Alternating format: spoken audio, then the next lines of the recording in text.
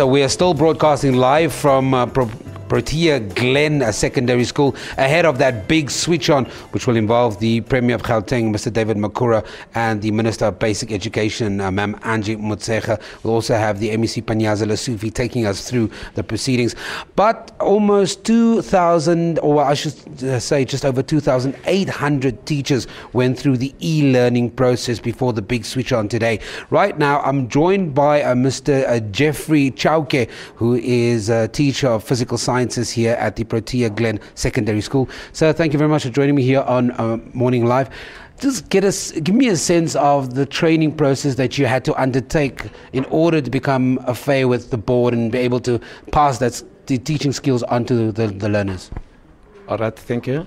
We are taught how to use the smart board notebook, of which is very easy and it arouses the interest of learners. As you can see, I've prepared term 3 topic, which is the electric current, physical science. You've got this, we call this the title page, where you will have your lesson objectives. For lesson objectives here, at the end of this lesson, learners must be able to calculate the current, calculate the potential difference, calculate the total resistance, and again, you can be able to hide using this curtain.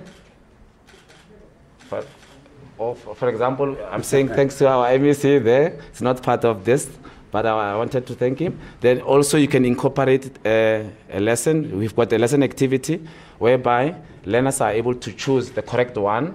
For example, the instrument that is used to measure current, if it's a watch, this one obviously it will be wrong because the correct answer there it's ammeter.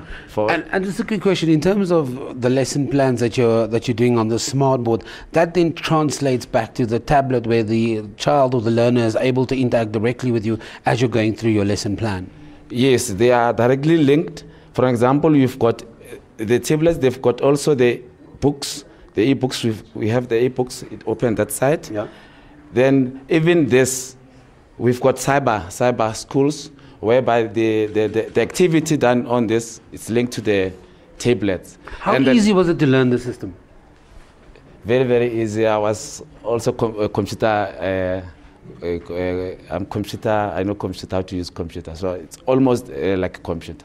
Mr. Chauke, just in terms of how it changes the lesson plan, share with me that quickly. Does it make it easier now?